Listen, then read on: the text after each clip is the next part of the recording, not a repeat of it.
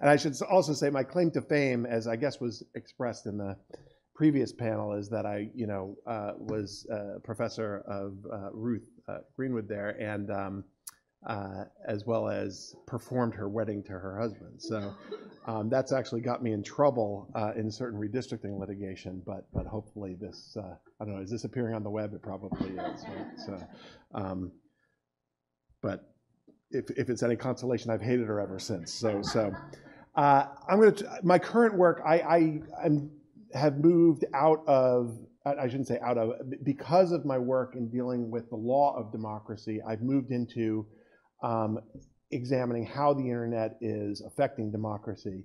And it came, most people's reaction to the Citizens United decision was that they looked at it as a situation in which the court was granting individual personhood rights to corporations, that that it was corrupting the First Amendment by basically saying that unlimited spending by corporations could overwhelm the process. I looked at that case a little bit differently. Most people don't realize that what Citizens United was about was a movie that was put on demand programming like HBO on demand by admittedly a corporation, nonprofit corporation. It was a hit job on Hillary Clinton, to be sure, although I have to say in today's politics it looks quite tame by comparison. This was in the 2008 primary that was put up. But because this movie was funded by corporate money and then was produced and potentially aired 30 days before the primary election in 2008, where she was going against then later President Barack Obama, it was captured by the relevant statute at the time, right? The McCain-Feingold law. And you know the rest of the story, but what was interesting is that at the Supreme Court and in the opinion, there is some discussion about, well, if you could ban this movie, which is put on demand, well, that's funded by a corporation, right? Even if a nonprofit corporation, could you ban Hillary the book, right? Could you ban Hillary the book? Well, and the acting Solicitor General kind of dances around and says, this isn't a case about books, it's about this movie. It's like, yeah, we know what the court says. Chief Justice John Roberts says, I understand, but what's the government's position? If the First Amendment allows you to ban a movie that's placed on demand, could you ban a book? And he tries again to sort of dance around, and Justice Kennedy tries, and he says, what about that Kindle thing? Literally, that's the question if you look in the Supreme Court. What about that? That's kind of a book, but then again, it's kind of a satellite communication, and that's covered by the statute, right? What do we do with that? Could you ban, if you have this book that comes on that Kindle thing, is it the government's theory that that could be banned consistent with the First Amendment? Again, he says, look, this isn't about Kindle things either, right? And then Chief Justice Roberts sort of slams his hand on the podium and says, what's the government theory? We understand what the statute is not, but if you could ban Hillary the movie, could you ban a book that was produced under the same circumstances? And the lawyer for the government says yes. And there's an audible intake of air in the Supreme Court building. And which, when I teach First Amendment law to my students, whatever you learn in this class, I say, if you're arguing for the Supreme Court, try not to be on the side of book banning, right? Because the rest is history, right? But that's usually not the thing that people remember about the case, right? Because focusing on corporate money and the like. But it did raise the question as to how our theories of free speech, theories of campaign finance, our questions about the democracy and influence on the democracy are contingent on the ways that people are communicating and the technology that they're using, okay? And so this movie, right, because it was downloadable, right, led to all kinds of questions about the effect of the internet on campaigns. Now, as Ed was just talking about, we're living even at that time in during a period when at least the way that people thought about the impact of the internet on democracy was more utopian, that it was, if you think about the way we thought about micro-targeting in the 2008 election, it was like, look at these Jedi masters working for the Obama campaign and how they were so skilled in targeting voters and the like, right? It wasn't the current narrative. It could liberate people by sort of having a new campaign playbook focused on small donor fundraising. And the end of television advertising, right, or the replacement by something else could right, could enable a whole new crop of candidates to have power. And that is true. And I want to be clear, even though this is a can democracy survive the internet kind of talk, the internet is a technology like any other. It has great potential and it has evil potential, right? And just because we're living through the dark times right now does not mean that the upside is not either being realized in certain circumstances right now or even over the long term. But of course, the narrative has changed, right? So after the 2016 election, now when we think about the internet and democracy, we think about things like fake news, Twitter bots, foreign hacking, dark posts, and the like, right? And so I'll talk a little bit about the individual stuff. I am currently leading this effort called Social Science One. You can Google it, which is trying to make Facebook data available to social scientists around the world to examine Facebook's impact on democracy. It's an effort funded by foundations, not getting a dime from Facebook, but it's to answer these kinds of questions: that is democracy having, is Facebook or our social media and the internet having a particular effect on democracy around the world? Now, speaking at the level of like 50,000 feet up, what are the fundamental challenges that the internet poses to democracy? And I think it's important that we focus on the unique challenges that the internet poses for democracy. Hate speech is as old as speech. Fake news is as old as news, okay? And so it's not just thinking about the misuse of speech for nefarious ends, but it's about, well, what is it that we're seeing with the technology? And again, at the 50,000 foot, and then I'll just go about 10,000 feet below that. The first is, if we ever thought that this bedrock principle of First Amendment law, that the marketplace of ideas, the free, unregulated marketplace of ideas is the best test for truth, that has been undermined in the internet age. It's not clear it was ever true, okay? But it is not the case that the more speech that exists out there online, right, is going to lead people then to be more likely to believe in true things. Related to that, and not necessarily unique to the internet, is how does a democracy survive under conditions where there is not basic agreement on facts or minimal trust in institutions, including the media? And finally, how do, and this is really where it captures the influence of the World Wide Web on democracy, how do sovereign democracies manage an information ecosystem which is no longer limited to human nationals, right, but extends to bots and foreigners, right? Again, if you were looking for things, again, just to frame it in a particular way, the unique influence of the technology, something like bots, right, is clearly a unique feature of the technology. All right, so I'm just gonna blow through some of these. I'll put them all up there to start. Whoops, and then I'll take them away. What are these unique features? So there's a family of issues, which I'll call velocity, virality, and volume. The speed at which information travels, the fact that it's done through peer-to-peer transfer, and the sheer amount of information that we all have access to and are overwhelmed with on our cell phones, right? And so the point about the speed of information traveling is that this, again, is a democracy-relevant question because elections are a date-specific event, right?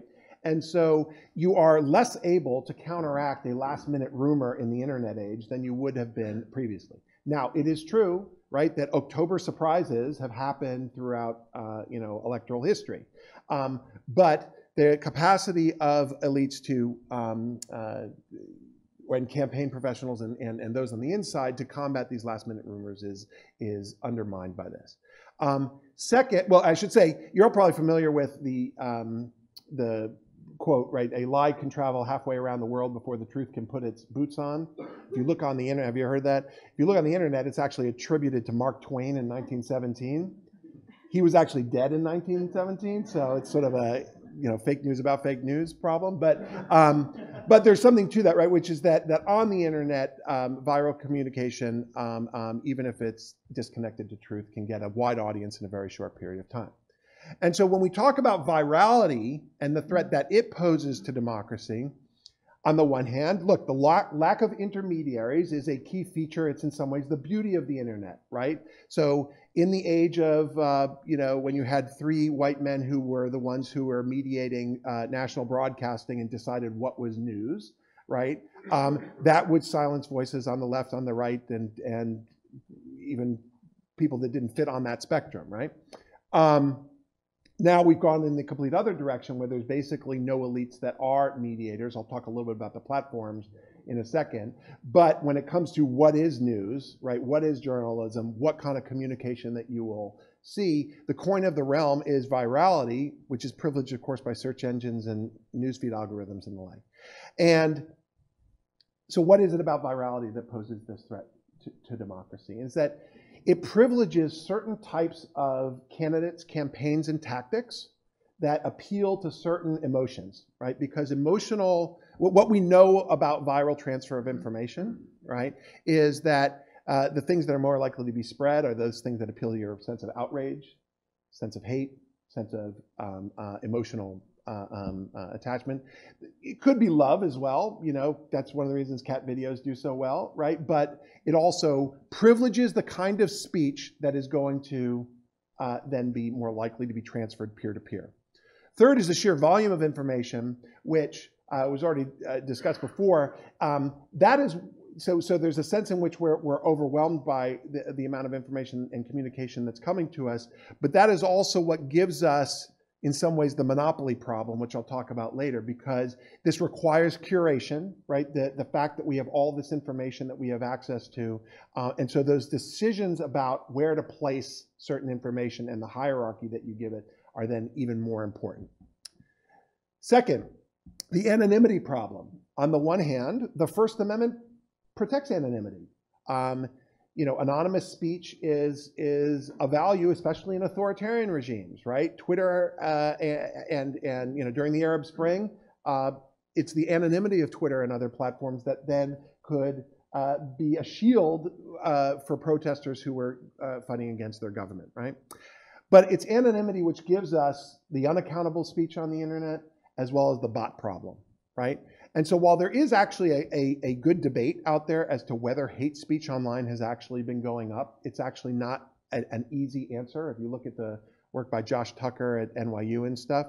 But there's no question that you know, in the internet age, that you are able to engage in unaccountable speech with a larger audience than you ever were before, right? And so anonymous speakers have a megaphone that they never previously had.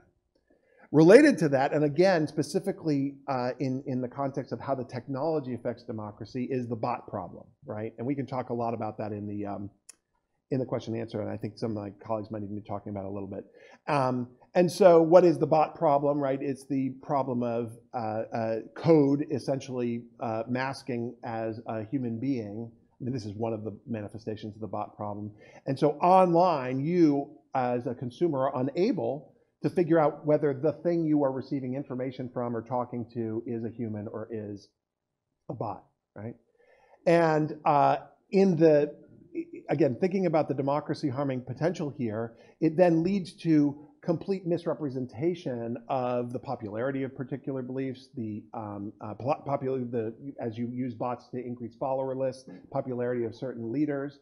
And for the most part, what bots do is try to trick other bots, right? So that what the role of a bot is to kind of increase something on a search engine or make it more prominent in other algorithms. But look, the President of the United States has retweeted bots over 100 times, okay? Even that's including before he was president. So it's not as if these bots don't have actual human audiences that then magnify their effect. And that, again, is clearly a manifestation of the technology which has a particular democracy-harming effect. Fourth is sovereignty. I've already kind of mentioned that, which is how does a country, a democracy, regulate its democracy so that foreigners don't have the power that, say, the Russians had in 2016. But there's another way of thinking about the sovereignty problem, especially if you're Europe or other countries outside the United States, which is that these American technology firms, right, are having a disproportionate influence over domestic democracies around the world. And so it is no surprise that you know, the EU and its constituent countries are very eager to regulate Facebook and Google and others because they are exporters not just of American culture and the like, but also American views of what free expression is, right? And so we in the US are way out on a limb when it comes to our theory of free speech in the First Amendment, right? Europe is closer to us than it might be to China, but it's still, it's still quite a ways away on things like obscenity and hate speech and libel and the like. And so not only are these American companies exporting seemingly American culture and values, but particularly with respect to the information ecosystem and free speech, right? And so that's why you see, these democracies do feel threatened by those companies. Fifth is the problem of monopoly. And so the role of Facebook and Google in the information ecosystem is simply different than any other media platform that existed in the non-internet age. And that's the import of that, again, for democracy is that in some ways their decisions and their terms of service and community guidelines are in some ways more important than formal law when it comes to how political conversations are structured and organized. And so their decisions about what is incitement, what is hate speech, right? Whether they're going to demote false news, fake news, disinformation are critical. If you look at their community guidelines in terms of service, if the government in the US legislated them, they'd all be unconstitutional, okay? Whether it's obscenity or hate speech or the like, right? But how they do that delicate dance really makes a difference. And more importantly, how they figure out how to navigate the hundreds of, over 100 countries that they are present in with consistent community guidelines in terms of service that need to be responsive to the national legal cultures is an extremely difficult problem. All right, I've got a few more minutes. Let me just say, I'll say just one thing about the sources of reform. Obviously, there's government regulation, there's platform self-regulation, then there's the rest of us of what we can do to try to deal with some of these problems. I can talk more about that in the Q&A. But let me just rattle off what I think the reform universe looks like. It all happens to begin with D. That was not intentional. But let me just throw it out there. So of the reforms that can be promoted at any of these levels, whether it's government or the platforms or civil society, they take this kind of character. Deletion of content, takedowns, right? And as I said, we should not pretend that these environments on Facebook or YouTube and the like are the Boston Commons, right? These are highly regulated speech environments that make certain decisions about copyright law or about obscenity and the like. And the question is, are there additional areas, whether it's disinformation, more on hate speech and the like, where it should be included? Most people focus on those takedown requests. Those are the ones that get the kind of notoriety and infamy if, for example, InfoWars gets taken down or something. But the more important decisions are often made algorithmically as to what appears at the top and what appears at the bottom, right? So questions about demotion of content are in some ways the most important questions that these platforms make, because if you're not on that first page of Google search results, you basically don't exist.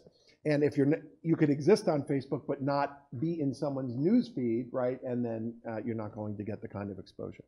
Third is disclosure. This is the favorite of all reformers and in some ways the platforms themselves. If only we gave people more information, they would realize what's good for them. And so you get that little I in the news feed, right? So if you want to actually figure out what kind of publication is the New York Times, you can click on the I and you'll find it's a newspaper in New York. But they'll do that for all kinds of other publications. Or they tried to get at news that was disputed by fact checkers, and so they would put a disputed flag in front of it. And you know probably the story of what happened there. Put something like disputed in red lettering on Facebook, and then people are like, oh, disputed, let me engage with that, right? And so these have all kinds of backfire effects. Fourth is delay. This was an interesting idea that Krishna Bharat had, who was former head of Google News, which is that we should put tripwires in on the internet for problematic content. Actually, not just problematic content, but content that achieves a certain level of virality. If you think virality is part of the problem here, then you may want to force some kind of human observation on stories that achieve a certain level of virality. Fifth is dilution. This is the I'll actually deal with dilution, distraction, and diversion together, which is that you try to flood the zone with good content if you think there's bad content out there. That's actually, the Europeans are in a better position to do this, especially the Northern Europeans, if you have robust public broadcasting systems that are you know, well-funded and have trust and reach. You know, it's not like NPR or PBS is going to be able to confront any major disinformation campaign in the US. Distraction and diversion is a little bit different. So it's taking someone whose attention is toward one piece of content that you might think is harmful and trying to shift it elsewhere. Interestingly, this is what the Chinese actually do, more so than just straight up deletion, although there's plenty of censorship on the Chinese internet too. My colleague Jennifer Pan at Stanford has some great work that shows that a lot of what happens is taking people's attention if they're in discussion groups about subject X, say Tiananmen Square, and then shifting it towards other types of topics, right? You might think that that's also what's happening in the US political system, which is to say, you know, we're just confronted with a series of communication events and scandals, so we get distracted. It's also, I mean, it sounds like a nefarious kind of actor model, but if you think about the way that the platforms deal with terrorist content, a lot of time what they will do if you put into a search engine that you're looking, you know, if you have something that signals terrorist recruitment, they will try to shift your attention, guide your attention toward other content, which is basically providing a message against that. The last two are deterrence and digital literacy. Deterrence can be thought of in the kind of classic mode that, look, if you think the Russians meddled in the US election, you can go after them. You don't have to go after them online. You can go after them just like we did in any other war scenario. But there are other ways, and the platforms perform a role in deterring this bad behavior. For example, you all are probably familiar with the story of the Macedonian teenagers in the 2016 election, right? This group of teenagers who figured, hey, there was a lot of money to be made through gaming the Google algorithm with these kind of pro-Trump, largely disinforming sites. And so what did Google and Facebook do after the election? They drained those publications of money. Finally is digital literacy, which everyone holds. It's like, who could be against digital literacy? And Lord knows, as a professor, I'm not going to be. And we have a project at Stanford that Sam Weinberg in the education department has come up with to try to encourage digital literacy, especially among young people. Turns out young people are probably not the problem. All the research now on disinformation is suggesting that it's old people, people who are new to the internet, who then are, you know, have fewer friends, say, on Facebook, and then some of the algorithmic determinations with demotion are not working, and so older people then end up spreading fake news. So you probably need digital literacy, not necessarily in the high schools where those students are more digitally literate than I am, but actually in, I don't know, on whatever the equivalent would be for older Americans. I should say digital literacy takes on a different valence in other parts of the world. So if you talk to people at Facebook and Google about what they think about with digital literacy, it goes beyond like the kind of mass sort of education about here, you shouldn't believe everything that's online, but literally education about how the products work, right? Making sure people understand how Facebook works, how the newsfeed works, what you can do to adjust your settings and things like that, all of which is a good idea. I've run out of time, so I'll just talk for 10 seconds about what the future holds. And this, unfortunately, is going to end on a downer. But that is, we focus on things like Facebook and Google here in the United States. The real story about what's happening around the world when it comes to democracy is the rise of encrypted platforms like WhatsApp, which are almost impossible to regulate in the same way, right? That you cannot, we don't really even know the scale of things like hate speech and disinformation on those platforms. And it's the platforms themselves, unless they want to recreate themselves as something else, don't really know about the content. The assistive devices like Alexa and Siri and Google Home and the like sort of make the disinformation problem even more disconcerting, as well as the monopoly problem. So at least right now, when you ask a question to Google, you could get 10 blue links, right? If you look at, for example, the way my kids talk to Alexa or Siri, they're like, you know, who's the president of the United States, right? And you get one answer. But you could also be asking Alexa or Siri, did 3 to 5 million voters vote illegally in the last election, right? And now these assistive devices have to they give you an answer, right?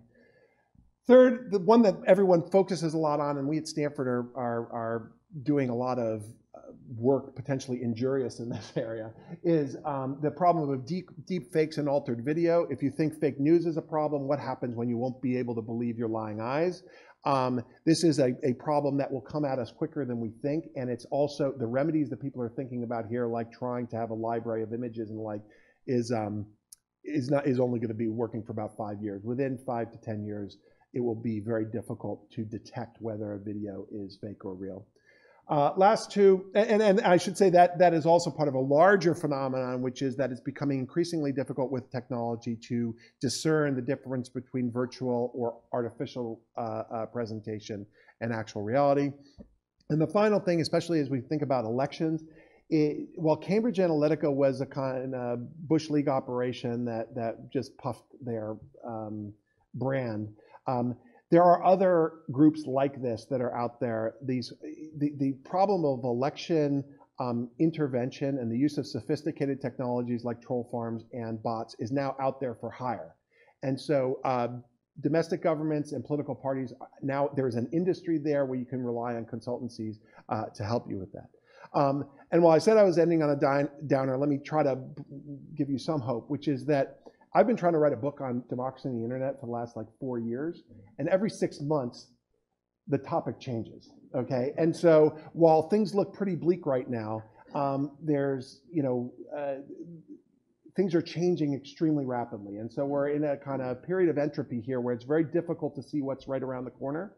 And so while that uncertainty might make you nervous, it should also give you some hope, because the problems of today might be very different than the problems of tomorrow.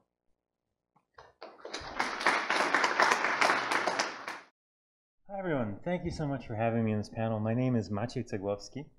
I am a kind of grumpy computer programmer from just over the water in San Francisco. I don't have academic credentials. I have very little political background, but like a lot of tech people in late 2016, I panicked, and as part of expressing our panic, we began to meet together in a group I founded called Tech Solidarity, trying to come up with ways that we could take the tools that we had spent so much time building, tools of surveillance, manipulation, and stop them from being used against people we really cared about. It was a moment of shock and panic for many in the tech community, particularly because there had been some naivete about what exactly we were building with sites like Google and Facebook that aggregated data for so many people. So out of that panic, the dust settled a little bit. Before the administration took office, it wasn't clear what was going to happen. Are we going straight to street fighting and reenacting 1933, or are we going to have some steps along the way? What kind of a dance is the authoritarian slide? It turns out it's a dance with many steps. So as it's become clear that the political process continues, the midterm elections, which are coming up right around the corner, were the obvious locus of activity for two big reasons. One is simply because if we are going to repudiate what happened in 2016 and repudiate this kind of politics that we've seen, it has to happen in this election. We can win other elections later, but this is the one that decides whether we put up a hand and say stop, or it becomes the new normal and things continue in this vein. And the other reason is kind of gerrymandering plus, which is that the 2020 census will be taking place, and creative people can come up with many ways to game it in a way that will structurally lock in a Republican vote for the next decade. These methods can be legal or illegal, but even the legal ones are very effective if you want to get a permanent undercount. So combining that with the kind of gerrymandering we talked about earlier today makes it obvious that this is an election that we absolutely have to win, and the only place we can really win it is the House, because the Senate is structurally designed so you can't really get these huge swings in control, especially this year. So all of that convinced me that we really need to focus on the midterm elections. Like I said, I'm a programmer, so from first principles I arrive at obvious conclusions that everybody else already understood. In 2017, I started just traveling all the time, started meeting with congressional campaigns. And at the outset, I understood a little bit about the political moment and the realignment that's taking place in the United States. And then after a year of traveling, where I've been in 21 states, I have met with 40 congressional campaigns. I've realized I understand nothing whatsoever about the political moment or what's happening. Worse than that, I don't think many other people do either. Nobody really knows who's a political practitioner what is going to happen 15 days from now or 18, whatever agonizingly slow days are adding up to. And it's kind of like the opposite of QAnon. If you know QAnon, it's this idea that all the chaos that's happening in the drama in the various parts of the administration is part of a master plan. It's almost the opposite. The institutions that seem to be working normally and people who seem to be in positions of power and competence are also just coasting and operating on pure inertia. It's a very scary thing to discover, especially about the political process. But you know, we work with the hand that we're dealt. So I've been working on two separate tracks. One is a nonpartisan one where we were just in conjunction with some people in the security community, we're trying to get to as many congressional campaigns as possible to give them some basic public health style training about email security, avoiding the John Podesta scenario that ensnared Democrats in 2016.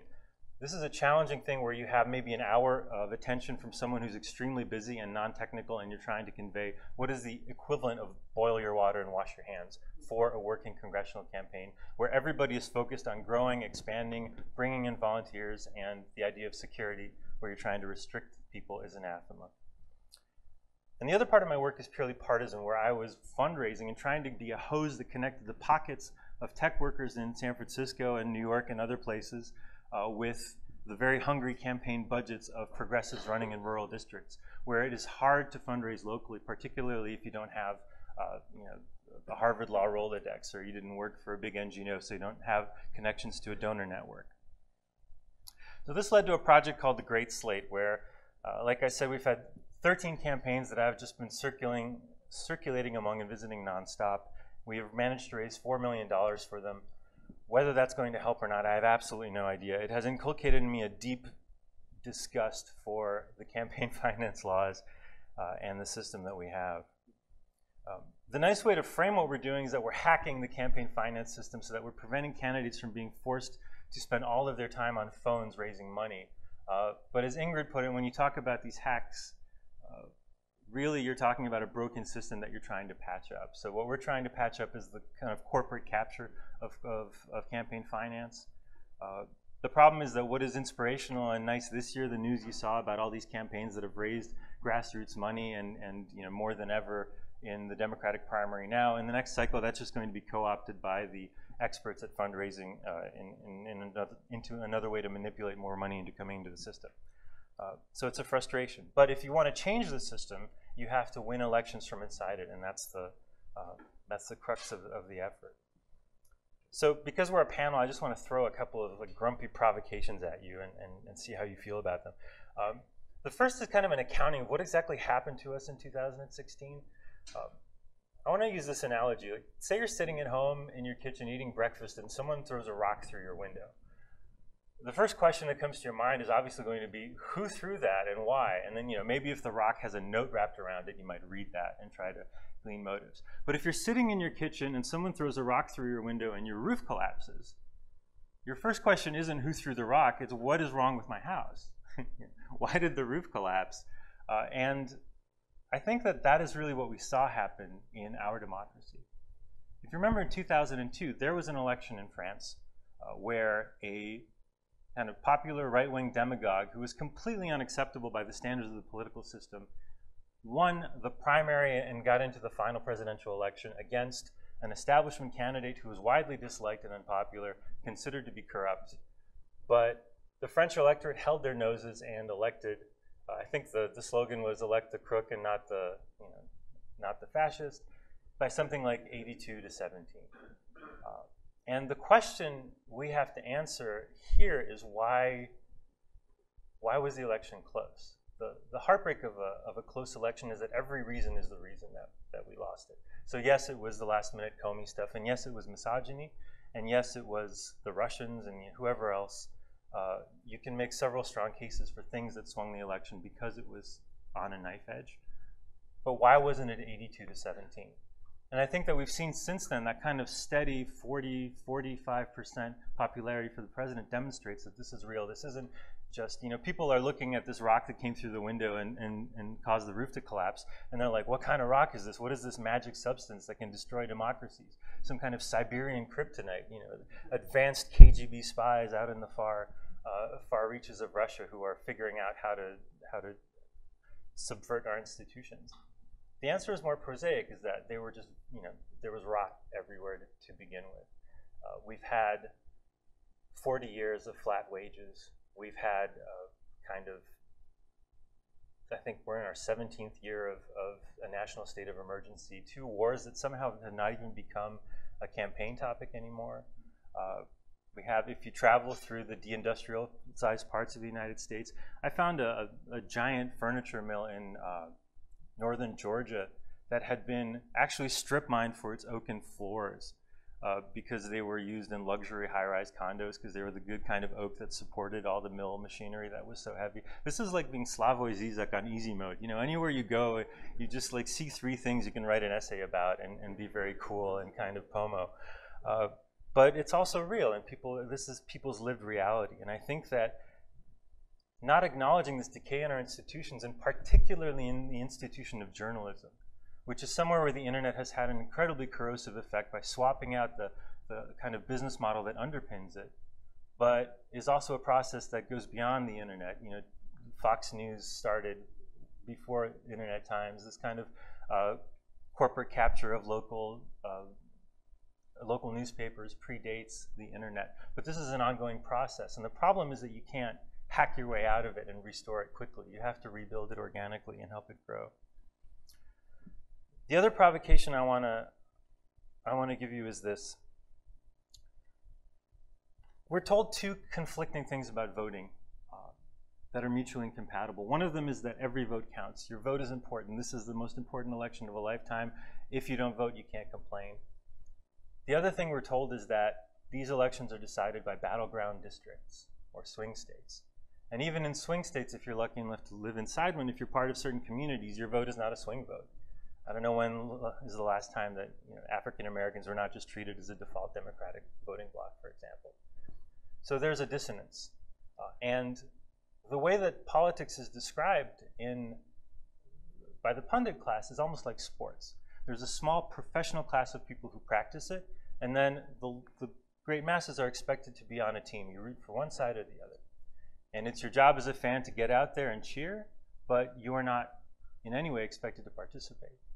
So we begin to see the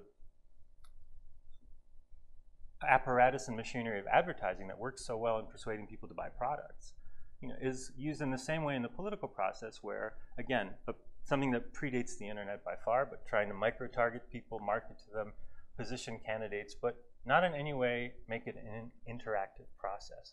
There was a beautiful moment right after the 2016 election where Mark Zuckerberg tried to argue that Facebook was wonderful at convincing people to buy products, but of course it had no impact on political decisions, even though they were selling it aggressively to political campaigns. So I think that if we want a way out of this dark impasse that we're in politically, there has to be a way to create a politics that is somehow participatory, and perhaps this can use some of the tools that we've been criticizing today, but could be repurposed. I think one reason that people have gotten excited for the effort that I've been leading, the Great Slate, where we've had, I think, 10,000 individual donors, we've had $4 million, is simply because giving money gives people some agency and a small sense of connection. So if you're a tech worker in Palo Alto and you donate to Kyle Horton's campaign that was hit badly by a hurricane in North Carolina, you're making a small connection, you're invested, and you feel good about that. That feeling is very elusive in politics. And the only place I've found it where that seems to be working is Lancaster, Pennsylvania. I don't know if anybody's familiar with what's going on there with the organizing efforts by Lancaster Stands Up, with the Jess King campaign. It is a very ambitious effort to try to politicize and mobilize an entire community. This is deep in Amish country, but it's a Mennonite community. Using some of the tools of digital democracy, using just a lot of sweat and time and meetings where you sit in a room with others and knocking on doors with your neighbors. I guess in 15 days we find out if it works. But this, I think, is the only way forward. It also provides a kind of almost like an airbag or a cushion against these aggressive viral forms of disinformation. Because if you are in a conversation about politics with your neighbors, with your friends in the real world and not in everything mediated through software, you have more, you're more resilient against attempts to manipulate you. But of course, you can't do this from scratch in congressional districts with 700,000 people. It has to be some sort of local grassroots effort, and this ties back into how do you rebuild institutions on the local level, union halls, churches, civic institutions like Rotary clubs, all these things that have been allowed to atrophy or aggressively attack for so many years. So that's, you know, kind of my my entire reason for being here is because I got so angry at the title of this event, Hacking Politics, because I think that hacking, in my mind, even though I'm a computer programmer, I come from this culture, it is a sort of smug circumvention of established rules. And we've smugly circumvented our way into a hot mess where we have, even here locally in California, even walking outside, you know, through downtown Berkeley, you can see the massive disconnect between the wealth and happiness and success of the tech community that has built this new world and its failure to kind of more broadly get plowed into to the national economy. So, you know, before I call for a violent revolution, which I think in Berkeley is the expected way to conclude a talk, I just want to thank you, and I look forward to talking to everybody during the discussion.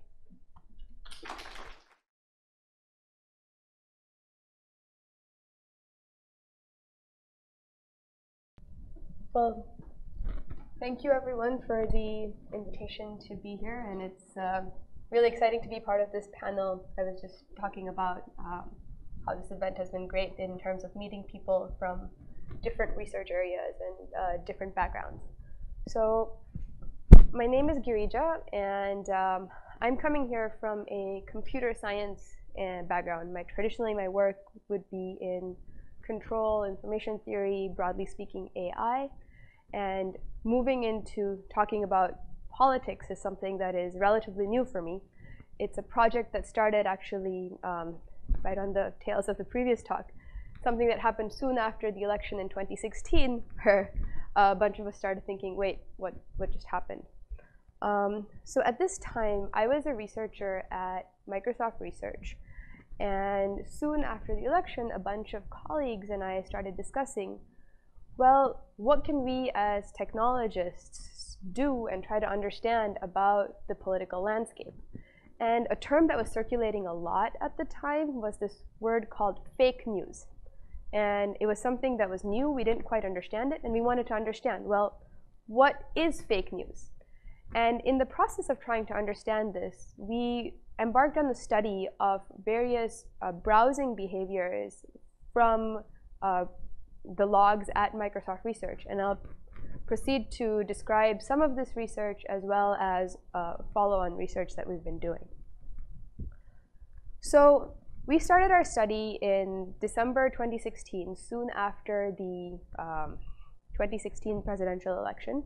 And we focused on this period right between the primaries and the November election, so from July to November 2016.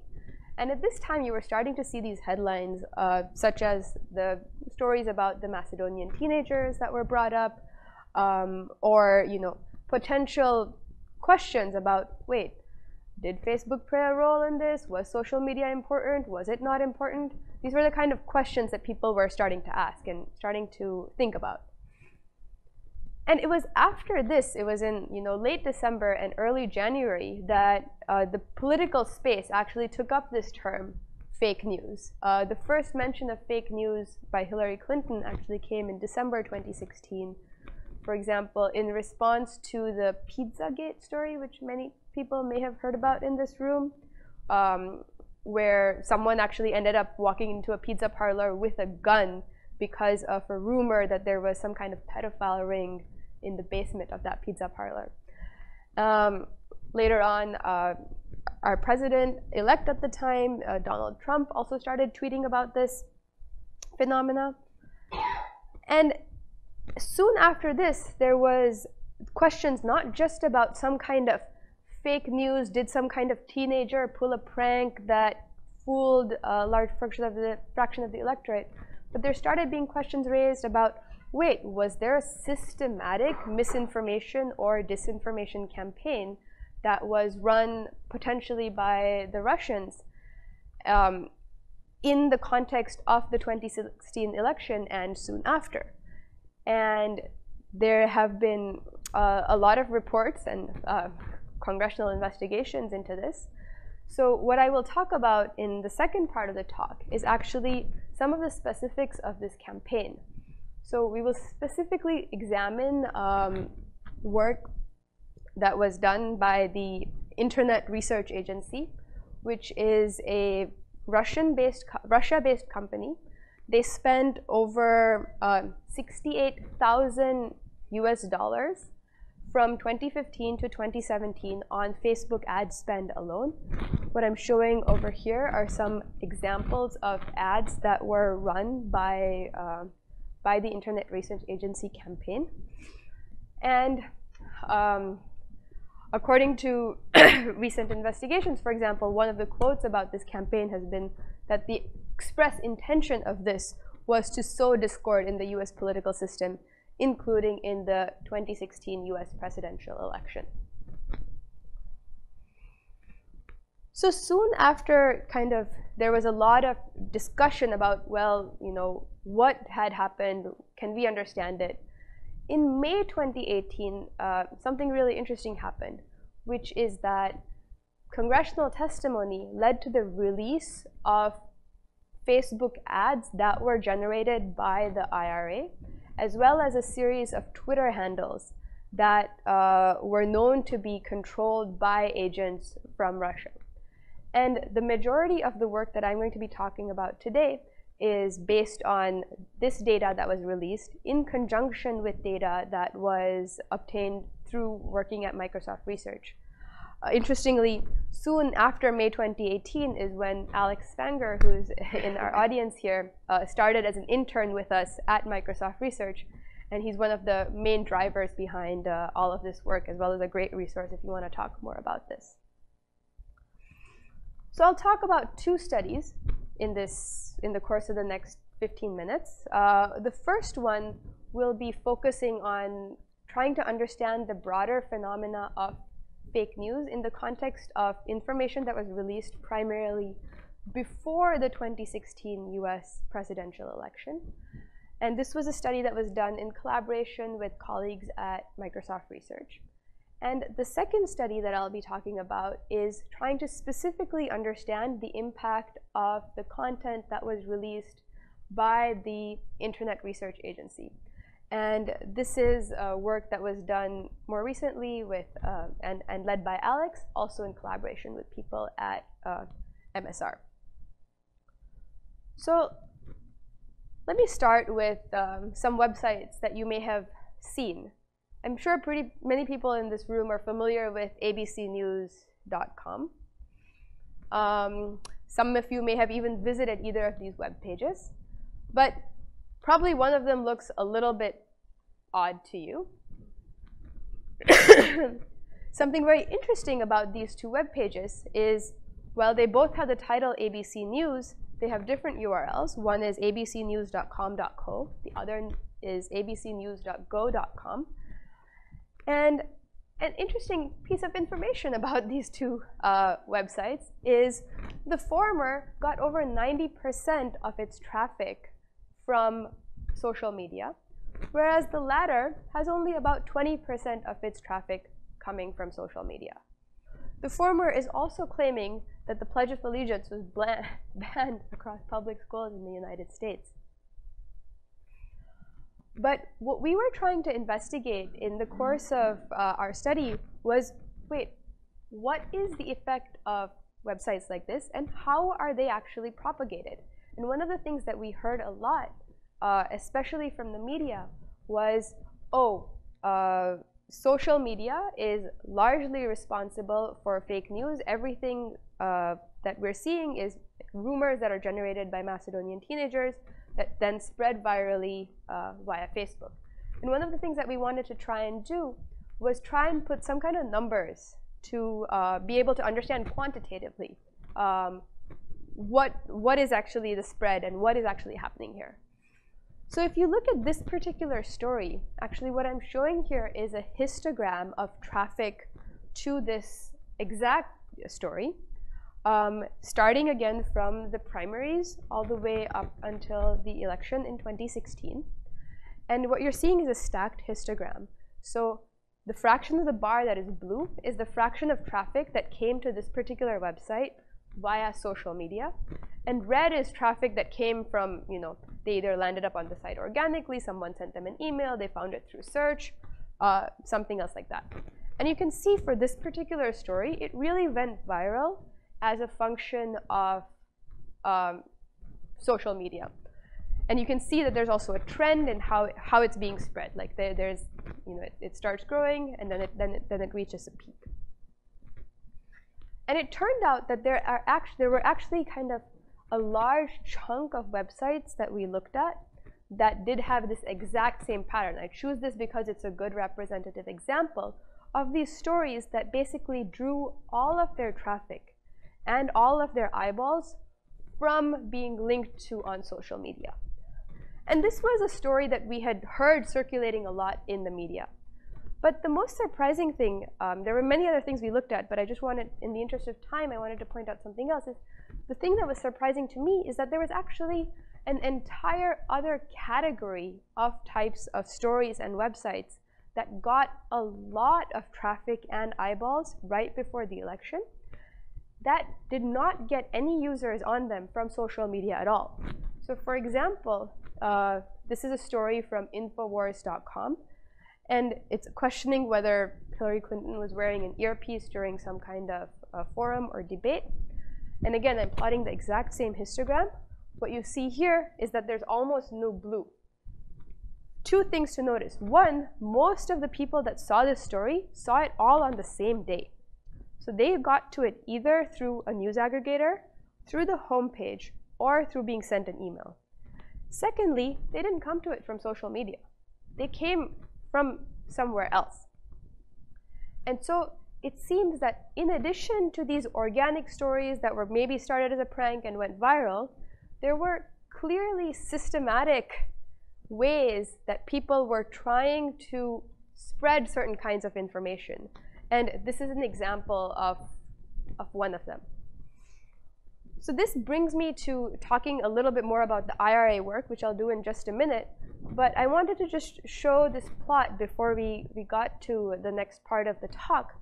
What I'm showing here is on the x-axis is the fraction of voters in a particular state that voted for Donald Trump.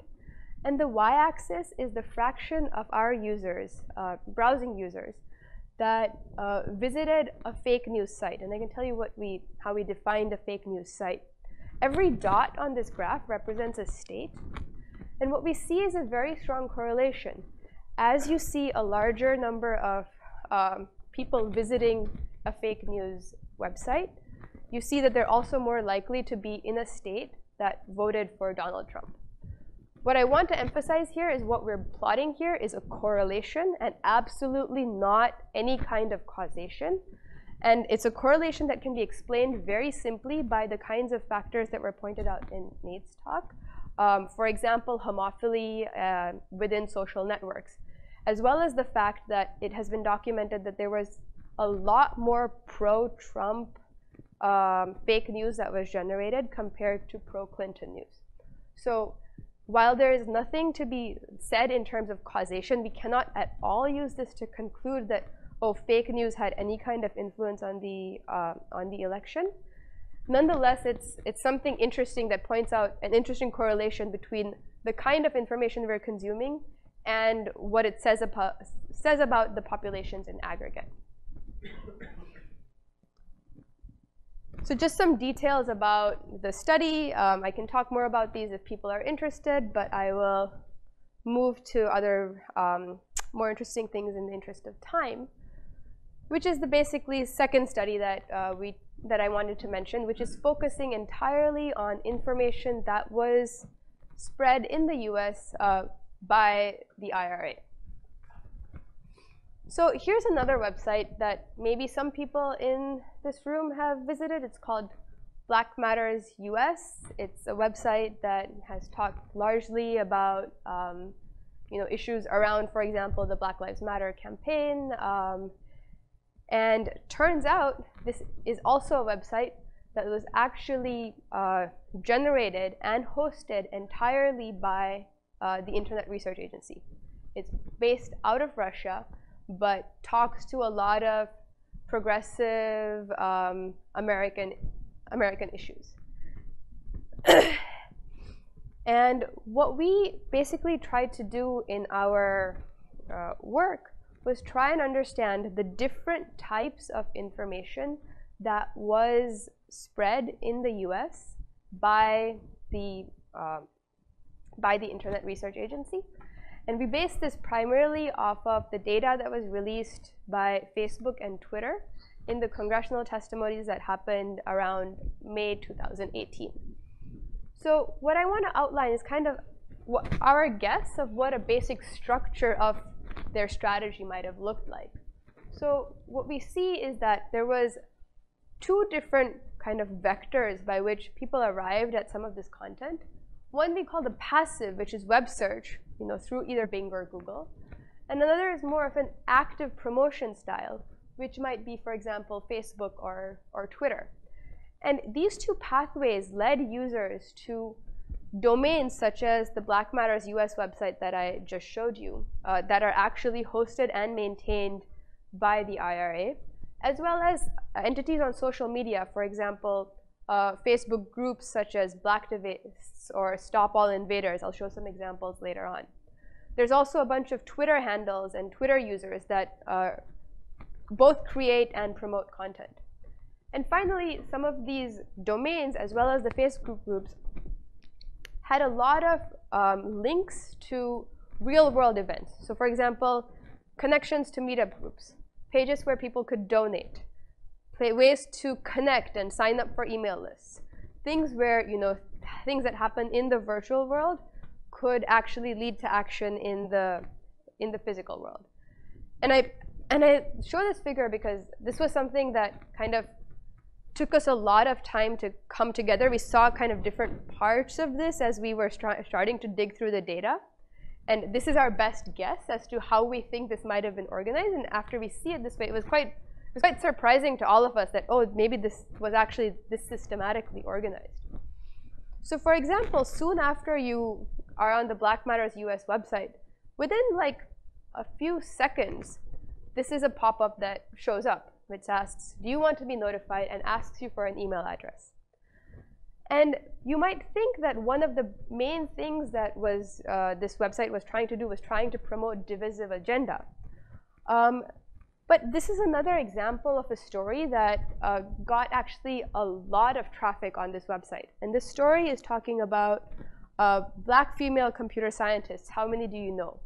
And this was a story that was released soon after, it referenced Katherine Johnson and Hidden Figures, and actually turned out to be a story that was promoted by a Microsoft search engine promotion, I guess, on computer lock screens that drove traffic to this as, an informational, educational article about, women, Black women in computer science, which is something that many people were, thinking that this is a great thing to be promoting, but not knowing that this is actually a website that is entirely driven by a Russian agent. So what we wanted to try and understand is like, okay, we have this kind of sense of something going on here. What can we uncover about the structure of this campaign?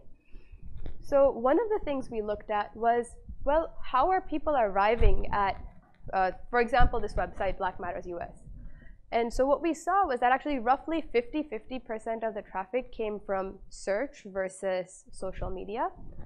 But the kinds of specific stories that people landed at when they came from search versus social media was quite different. So for example, the stories that people arrived at when they came from search, when they were just trying to find information, turned out to be less intense emotionally compared to the stories that were actively promoted on social media. So people who came from search were just trying to find some information. For example, they were doing a science project on, women in computer science, and ended up on a site, which then led them to be notified, maybe then led them to find other content. But on the other hand, the content that was promoted actively through social media was much more emotionally intense. Similarly, we looked at the political leanings of the stories that were promoted, and again becompared them based on how people arrived at them. And what we see here again is that this green bar for apolitical, the search bar, is again much higher. So that means that people arrived at apolitical stories using search much more often than they arrived at it using social media. But for example, left-leaning stories, people arrived at them very often through Facebook and much less often through search. So here, this is another, so that's like Black Matter US is one example of a property that was maintained and developed by the IRA. But that's just one example. Another example is a wide array of Facebook groups.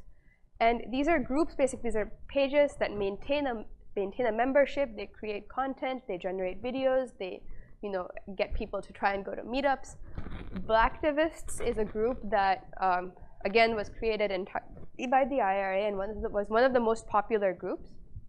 And it was advertised through, again, these ads. And some of the common tags that were used in advertising this group are, for example, target to people whose interests are African American history or Black Lives Matter or Martin Luther King. I can give you the extensive list of exactly which tags were used. But what is interesting is what this figure is showing is the fraction of users in a state that actually clicked on one of the ads that linked to this particular group. And what you see is that there's some states that are lighting up as having more clicks than others. And if you actually were to plot a correlation on a county by county basis, what you would see is that ads and groups that were, for example, in the category African American history have a 0.7 correlation with counties that are majority African American. So it seems that using tags that are just based on interests, it is quite possible to have very fine demographic targeting. And we see from some of this data that even though it's a small amount of data, that this kind of demographic targeting does seem to be happening to some extent. So I'm close to out of time, so I will kind of wrap up. There's a lot more stuff I can say about exactly how ads drove traffic, some of the strategies that were used. For example, you can see that sometimes traffic gets driven by ads. In this case, this is an example of a Facebook group where the ads actually did not drive traffic. But here what you can see is that there's a lot of ways to free promote your stuff. For example, uploading lots of photos and videos to your group gets people to come and show eyeballs on it. And so what this is showing is that one of the tactics was to upload lots of photos and videos to the group to get people to come in. There are other places where actually buying clicks made a big difference. I'll skip this in the interest of time, but it seems that a lot of the content that was purchased and promoted was left-leaning, in particular on Facebook, and this had a big impact in terms of driving traffic. It had a bigger impact, especially in terms of, as compared to driving traffic to the right-leaning political ads. And I didn't have time much to talk about this, but there was a similar campaign that was also happened on Twitter. So 10GOP is a Twitter handle, for example, that was also controlled by the IRA. And one of their strategies there seems to have been to investigate and tweet about local developing stories before news agencies have been able to actually, go and do in-depth investigation. So this is, for example, a spike of impressions that is being received for this 10 GOP Twitter handle, which is IRA controlled. And what this graph is showing here is that a lot of eyeballs, search results returned this particular tweet because the news stories on this particular issue happened the next day. This tweet came out because they didn't need to do any investigation the day that the story was evolving. Most of the news happened the next day, so they got a lot of eyeballs. So there's a lot of clearly well thought out strategy that went on here. I don't have time to go into all of these details, but I'll just say thanks to Alex for being really the leader on this job, as well as a group of students that's working here at Berkeley on trying to move this ball forward. Thanks.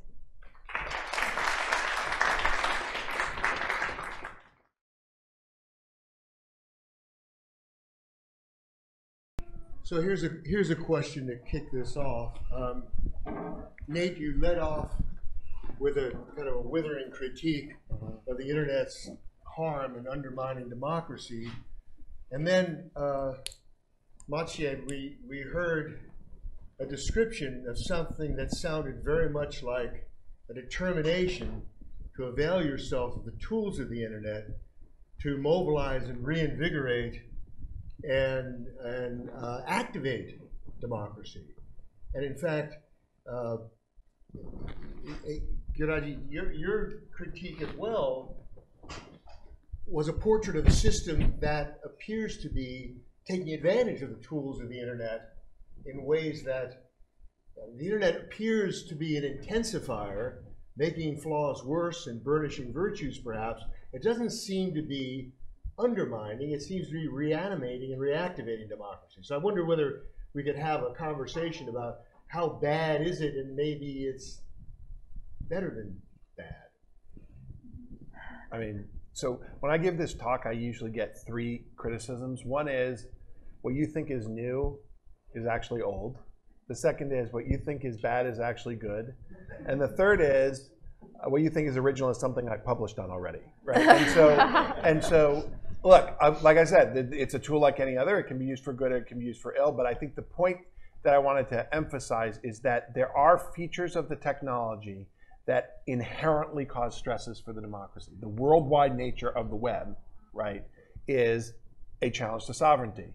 The privileging of anonymity and virality privileges certain types of speech over others that would have been mediated in and maybe stopped in the pre-internet age.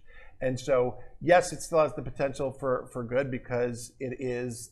I mean, here's one way to be additionally provocative, which is that it is the most democratic features of the internet which threaten democracy, right? Which is that it is those things that we are celebrating which actually are the most destabilizing, and they're taking the politics in a particular direction. But yes, there's still a lot to be celebrated, and even something like anonymity has costs and benefits, and of course taking out these limited groups of intermediaries. Then let me take it. Yeah. I wonder why it's particularly undermining democracy. It sounds to me like it's undermining authority. And certainly the Chinese aren't suppressing the internet because they're wanting to protect democracy. It seems to me that wherever you have constituted authority, the internet poses unique challenges. Why it's any greater in a democratic system than in an authoritarian system, I'm not seeing that. And I wonder, I mean, you obviously, Maciej, you're availing yourself, you're gleefully jumping in and using these same opportunities to reach large numbers of people, mobilize them quickly around directed action. You're using that as a tool to perfect democracy, if you like. So I'd say 2 things. I'm really worried that I'm in violent agreement with my co-panelists, which is never a good place to be. We'll find somewhere to disagree, but one thing is that this is a dynamic process. So if you remember, I think it was Obama's use of Facebook ads originally that prompted a lot of optimism about this is a brand new form of democracy. Nobody thought that these kind of same techniques would be used more effectively by the right, which they ended up being used by. So you're one step ahead. All the stuff that I'm doing that's fun and inspirational now around fundraising will just be grim and horrible in 2020 when people have studied it and then just use it to squeeze more money more effectively than this ad hoc effort. But also there's some qualities of these platforms that are intrinsic. For example, Twitter rewards strife. It is a place for performative outrage. And my most effective fundraising is by being constantly performatively outraged on Twitter, and I can literally quantify how much that earns me. There's one specific example I have in mind, which is a fundraiser, my first one ever that I organized in December in New York City. I rented a Unitarian church, also a first time in my life, hopefully last thing, because it's very stressful to rent an entire building, and I got 20 people to show up. Fortunately, those 20 people in front of 3 candidates donated something like $30,000, I think out of sheer social awkwardness at being alone in a church. But when I posted this on Twitter and then got someone to call me a liar for saying that, I was able to raise $60,000 within 4 hours of that tweet, and then it had a tail on it. So I raised way more by creating Twitter drama about a real life event than I did by getting those people to come into that room. But the people who came into that room, I mean, they got on the subway, they made an effort. That was the nucleus of something lasting, and the Twitter drama, it came and it went. Mm-hmm. That's what I really worry about. This is, so I think like you use the tools available, but that doesn't mean that they're not problematic inherently. You do, Judge? I mean, I agree with me. Fundamentally, but I think one of the very interesting things about us as a society and how we're structured and why we, for example, celebrate the idea that, no one knows that you're a dog on the internet, is because as a society, we're very used to this idea of being able to have very widely differing opinions and be able to debate those even violently.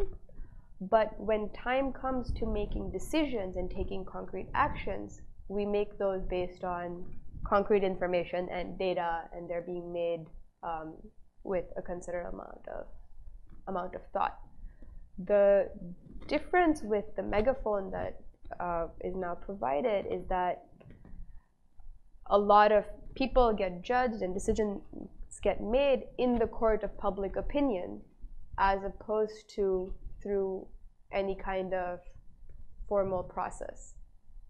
And so until we're able to differentiate between decisions that get made in the court of public opinion and formal process, and as a society learn to understand that these are different, I think somehow we need to evolve to catch up to that. I think our norms are such that we're used to we're not used to having everything being decided in the court of public opinion. We have a minute for some questions. Okay, good. Well, I mean, I hear what you're saying. There's a kind of wistful longing. There's a golden age mythology that suffuses some of this conversation. There's a belief there was a time when everybody rode in the same direction. There was a deliberative democracy when people really thought carefully and looking only at data rather than biases and preconceptions. I think we have made manifest, thanks to the internet, many of the flaws in our political culture that have existed for a very long time. Anyway, that's my little 2 cents worth. We do demonize the media, I find, and when as a journalist, let me just one point. I'm used to a time when you would break stories, and as the next morning there would be a press conference. The state attorney would get up and talk about an investigation, or the committee chair in the House would say we're going to have hearings, and you got traction. And that's how the system, political communication, worked in symbiosis with the political system. And now it doesn't matter how outrageous the disclosures are in the press. There's a deafening silence coming from the political realm, which has become hijacked by a single party. So you have an emasculation of the system that is partly associated with the triumph of the internet, but is really not the fault of the internet. And these other, and we want to look at other form of causes of the dysfunction that we're in now. Anyway, questions from the floor, comments from the floor. Hi, this question is for Maciej. You mentioned that you went around the country and you talked with 40 congressional candidates, which I think is fascinating. And I would love to hear what you learned. I know you can only summarize it in like 2 minutes, but I would love to hear what you learned. Yeah, I don't want to steal time from my co-panelist. Very briefly, I want to hear it too. These are just regular people. It's terrifying there. So a congressional campaign in particular is small. There's no professional IT staff except maybe some of the biggest names will probably have that. You're talking about 3 people who are operating out of the candidate's garage, later on out of a strip mall. Everybody's using personal devices. There is no guidance. This is the part that's scary to me. Is there's no guidance that comes from, since I worked with Democrats, the DCCC. You get a very thick, beautiful Belfer Center Harvard book that says, if you are worried about a cyber incident, see your cybersecurity specialist, things like that. They refuse to name vendors. The part that scares me the most is that there's no place to go to for advice. People are told to be very careful and scared, but not given direction, particularly around just the mismatch I'll say is nobody among those campaigns understands that it is their personal accounts that are the politically dangerous ones. That if I want to mess with your campaign, I'm going to hack into your personal email and find drama. Either something real in there or something like Pizzagate where I can build a towering edifice. I think your slide showed wonderful examples of how you can take any raw material and turn it into a weapon. But people have no sense that that is where they are vulnerable. Nobody's helping them. When I go to a big name tech companies and plead with them, they refuse to, I would plead, hey, can you give us a phone number that we can give the campaign so they can call? Lawyers can't, FEC. So there is a vacuum of leadership in this space. That was the particularly distressing thing, finding that out and finding out that congressional campaigns are human beings with, that are not political professionals, just regular people. Very scary. Can I be the lawyer just for a second on this? Which is one of the problems, and this is something that we could remedy, is that the campaign finance laws actually make it difficult for the political parties to transfer that knowledge and resources to the candidate campaigns because these are in-kind contributions. So the barriers that have been placed between the parties and the candidates are actually having this perverse effect. And that's something that should be changed, and probably everybody in Congress would be in support of that. And Congress passes laws to exempt itself from any security requirements, any sort of thing. The first thing they do is they exempt themselves. So one of my hopes was that some of these 40 campaigns will get elected and become the kind of the mole people who will introduce things like U2F keys and security practices and training. The dreams. It's a question for Garija. The IRA's strategies look more sophisticated than I had imagined, which makes me wonder that maybe the objectives were more sophisticated than we've thought of as well. I know it's beyond the empirical research, but if you could speculate a little bit about, what were they seeking? Is it information gathering? Is it influence? Is there other things that could be components of what you'd be looking for with this kind of strategy? My guess, to be honest, was they started out saying, hey, how much attention can we get? And there was a lot of trial and error. And I think they started to realize that, certain kinds of stories will get us eyeballs. And if we just try and push out, political agenda, that's going to be sidelined. But so the period of time we were looking at was early 2017. So this was a time where within the US there was a lot of liberals who were very, very activated, very active on social media. And it seemed like they were very much trying to take people in whatever direction they're already going and push them in that direction further. So both on the left and the right, but I think there was an effort to be comprehensive and not just political, and kind of have a I don't remember if it was Alex or someone else used this term, sleeper cells. Of hey, if we suddenly wanted to have a lot of people have a particular opinion about some event, well, wouldn't it be great if we had a mailing list with, millions of Americans that we could just send an email to? And it seemed like there was a strategic campaign to get that, to generate, for example, that mailing list. And you can see from the kinds of groups that this is just some examples, but their groups were all kinds of political interests, all different age groups, all different geographical regions. So I think they were just, one objective is just to try and get attention from as many people as they can get, and then use it when they need it in however way. So they reverse engineered how it already works.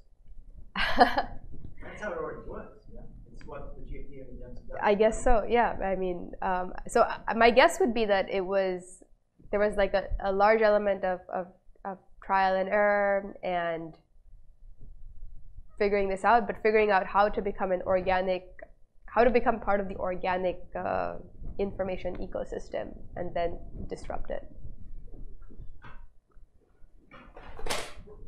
Something you can do with that. Thanks, Mike. Two-part question. First part for Garija, the second part for the whole panel.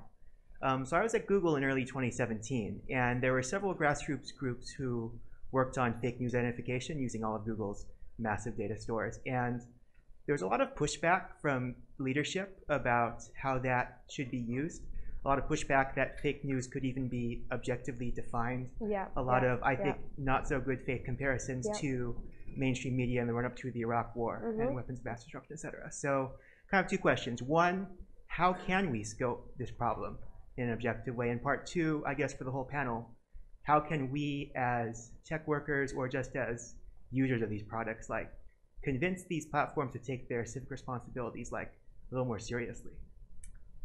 I think the question you're asking in terms of scoping the problem and trying to define fake news is the million-dollar question. I know in our work it's something that we tried very hard to not answer because we didn't know how to answer it, particularly as a group of computer scientists without any social sciences training. So we relied entirely on third-party definitions. If a third-party list, in particular in this case Wikipedia, labeled something as fake news, we adopted that. We didn't make any of these judgments. But especially looking at the sophistication of, for example, the IRA campaign, I think trying in any way to label something as black and white, fake or not fake, true or not true, is, to me, I don't know that this is necessarily going to be a successful approach. I would be very wary to support any large technology group that says that they have an AI that they have a neural net that labels fake news. And so I think this is a research area and a problem where we really need to have multi-party coming together. We need legal experts, we need social scientists, we need technologists to be able to combat this in an evolving way. I don't think this is something where we can say, okay, we solved it, done, next problem. Can I just add 10 seconds on this, which is that, and this is supported by your research, which is that the purely false stuff is not really the problem, right? It's the if you look at what was put out there, it's the polarizing content, it's the kind of misleading but not really false. And so this is, unfortunately, we're talking about fake news because that's the language that's out there. But as you've shown and others have, it's like, you don't need to, you can do a lot with true or opinionated content. Most of it, if you follow RT and Sputnik as I do, or look at the Russian ads, most of it is either true or it's neither true nor false. Or it's like a question. Yeah, and so we don't really, and this is a problem with the platforms too, because they're wrapped up in this, which is that they're going to focus on, oh, well, can't we figure out what truth is? But that's not really the problem. I wanted to address the second part of your question, which is how do we actually get change to happen? It is important to follow the money in anything to do with the big tech companies. So one reason that they're so loath to do anything editorial, and Google, in fact, I've heard them plead poverty, saying we can't possibly edit and curate. You know, we have 2 people on this team. But I think one source of this is the actual employees of these tech firms. And they've been trying, but they've had trouble getting traction in getting internal change. We saw a little bit with Project Maven. That was kind of the first publicly visible success. I've been pushing really hard for people to try to defund the political action committees. We have situations with Facebook, for example, where Devin Nunes, who's on the intelligence committee, has paid over $100,000 for Facebook ads. Facebook has made a direct political donation to his campaign of $5,000 in June. That's Facebook PAC. That is, and if you look at the people who are contributing to it through just payroll deduction, these are lefty NPR listeners. So there's these points of opportunity where if we can get tech workers to kind of flex their muscles, maybe they can build their muscles a bit more and tackle bigger problems like how do we get a seat at the table when we make decisions about fake news and other topics that are suddenly more difficult. I just want to add one sort of modest dissent, that it is possible that the most consequential dysfunction in our media system during the 2016 election had very little to do with new media. It had to do with massive failures by traditional media in the way they covered the campaign, the way they propelled the Trump candidacy by giving him nonstop airtime because he brought in large audiences. They conferred stature and centrality to his candidacy and a seriousness to his candidacy that the people doing that doubted themselves. They regarded him as a clown, but they played him as the emerging political figure. And then the press failed by giving outlandish, outrageous coverage to non-essential, trivial wrongdoing that was attributed to Hillary, and which succeeded in perpetuating the notion that she was a shadowy and sinister and untrustworthy person. So I think that it is possible that the things that we're really reacting to and that we're looking for solutions and amelioratives regarding new media were actually the fault of a massive press failure regarding traditional media, which in many respects failed in their job. So let's not forget that with all this belief in a splintering of discourse and a splintering of the population, traditional media still are able to rivet the attention of large numbers of people and are able to continue directing us in a way that's politically profoundly dysfunctional. Can I dissent from your dissent very quickly? Because we're at two levels of dissent down, which is good.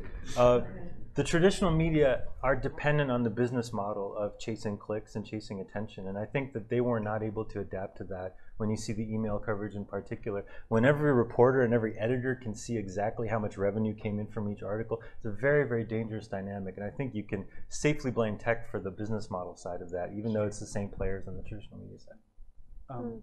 We have to wrap this session up, so you have an opportunity for coffee. One of the most, to a question though, one of the most interesting things I uncovered in trying to educate myself for today was the specific role that the self-organization on the part of printing press workers played in the politics of Russia in around 1905, around the same time that censorship entered in Russia, which of course had all kinds of knock-on effects in terms of transformation for that society, but it was the workers themselves who saw how their work was being used by both sides in the campaign, who wanted some control over it. So that was actually very interesting in the light of your comment. So if I could just thank the panelists. Yes, please, absolutely. So Nate, Maciej, Ceglowski, thank you very much, and thank you all for coming.